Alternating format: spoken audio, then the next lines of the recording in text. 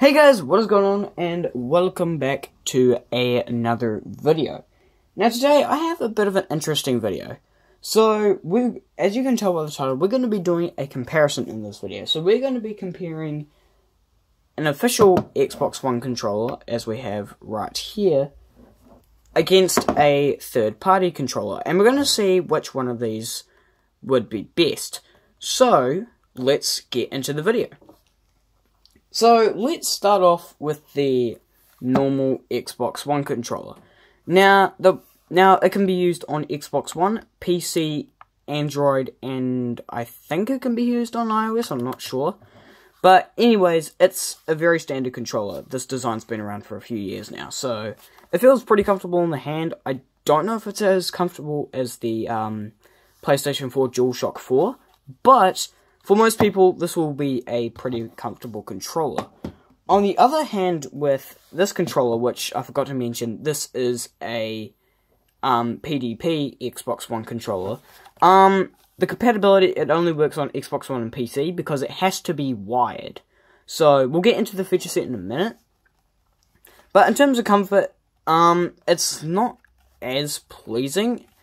As you can see on the grips here, it has sort of sharp edges here, and the triggers are very flat. So, it's not the most pleasing experience in the world. If I had to pick comfort between these two, it would definitely be the Xbox One controller. Now, let's go on to feature set. So, the feature set with the Xbox One controller is that it has compatibility for Xbox One, Windows 10, Android, and iOS. I'm not sure about iOS, let me know in the comments below if you know. So, in terms of inputs, you have, I think that's a proprietary Xbox headset port. Not sure about that. And you also do get a 3.5mm headphone jack to plug in your own headset or headphones and game. Also on the top here, you have a micro USB port and a pair/sync button. So when you hold this down, it will enter pairing mode when you've turned on the controller using the Xbox button. And also behind here, this is not the original, if I can get this off. This is not actually the original cover. I'll find the original cover in a second. But I do have a rechargeable battery in here. I think the normal cover is over here somewhere. It's in one of these boxes. Okay, I'm not sure where it is, but it's pretty much just the same color as this. So with this, when you get an Xbox One controller, it will ship with AA batteries, but you can cheaply buy rechargeable ones and the dock, like I did, for about $35, $40. I'm not sure how much it costs. Or you could get the official Xbox Plain Charge Kit for about $40. So that's pretty much all we have to do. That's pretty much all there is to it. It has Bluetooth, so it's easier to connect to other devices. I cannot get this cover on. There we go. And that's pretty much the feature set of this. That took a little bit longer than I thought it would. Now, going on to the PDP controller, it's the same thing. It has to be wired, so on the top here you can see there's a micro USB port kind of covered. Now, it has this ring around it, meaning you can only use the micro USB port that comes with the controller. And it is a very long cord, so don't worry. And also, this controller is considerably lighter than this one, largely because this has a battery in it, and this one doesn't. Also, on the bottom, you only have that singular 3.5mm headphone jack. You don't have that other Xbox port. But there is an extra feature on this, which is kind of confusing to me, and that's this button right here. Now, and also on the D-pad, as you might be able to see, there's some little engravings, if it goes in focus. So, you can hold this button, and you can raise your game audio. I think you can.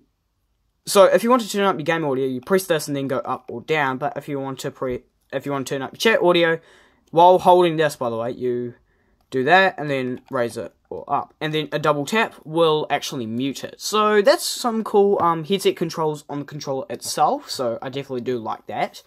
So, in terms of features, it's gonna be a tie, I think. This has some really cool technical features, whereas this is just a straight up wireless controller or Bluetooth controller. So if I had to pick one, I'd probably go with well, if I had to pick one that would benefit most people, I'd definitely go with the normal Xbox One controller. Next category, I guess, is going to be the feel of each button, or the feel of the button. So, this one, the normal Xbox One controller, is pretty good. It has some nice feeling buttons, so I'll just let you have a listen.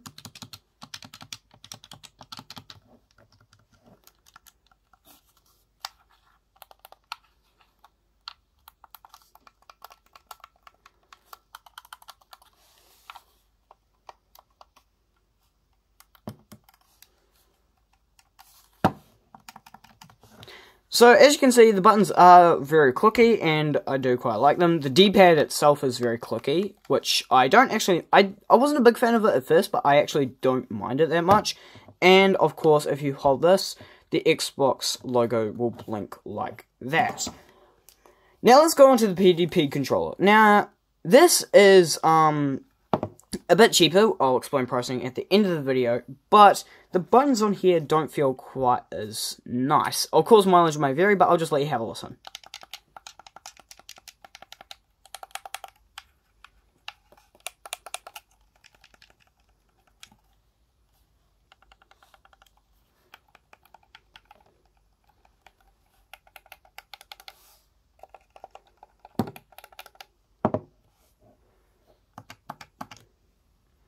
And that's pretty much that for this controller. Now, this Xbox logo in the middle does not light up. In fact, it actually has a little translucent area up here. If I can get this in focus, the audio focus on this can be really trash. But here will light up when it's plugged in. So yeah, that's pretty good. And this, oh, whoops. And this Xbox controller is still flashing. So, in terms of feel of the buttons, I'm definitely going to go with the normal Xbox One controller again. Now, let's talk about prices. So, the price for this, for a normal Xbox One controller, here in New Zealand, they retail for $100 to get a standard colour. If you want to get one like this, grey and blue, which I got, which I really like, this will be 110, and if you want to get some special edition versions, it's going to be 120 or upwards. And there's also the Elite controller, which is like $220. So yeah, there's that. Also, this controller here is about $69 to $70, and this one usually goes on sale quite a bit, and you can get them in a few different colors. I believe you can get it in white, red, purple, green, or blue. Now, that's also one of the advantages of the official Xbox One controller, is that it comes in a variety of colors, special editions. There's got to be like over 50 of them by now. And if you want to spend 150, I'm not sure how much it is, you can get a Design Lab controller. Now, the Design Lab controller, which I'll leave the site in the description, basically what it does, it allows you to customize the color of your controller. You can add rubberized grips on the back, and it's pretty cool. So, definitely in color choices, we're definitely going this one.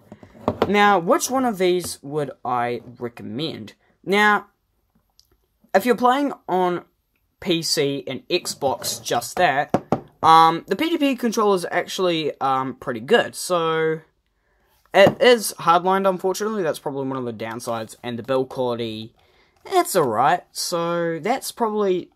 So, it does have some downsides, but if you're trying to save a bit of cash, this is not a bad way of going. If you're playing on phone, if you're playing on Xbox One, PC, or if you're deciding to play with phones at one point, just say you feel like playing Minecraft on your phone with a controller, the Xbox One S controller is definitely going to be the way to go, because this doesn't have Bluetooth, whereas this one does.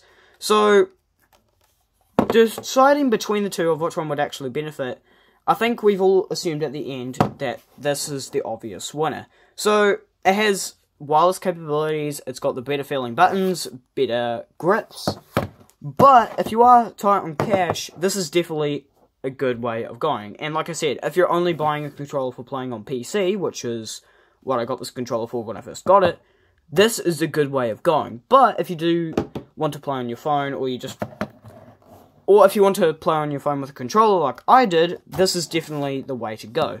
So, that's going to be the review summarizing these two controllers. They're both very good. There's also other third-party options available.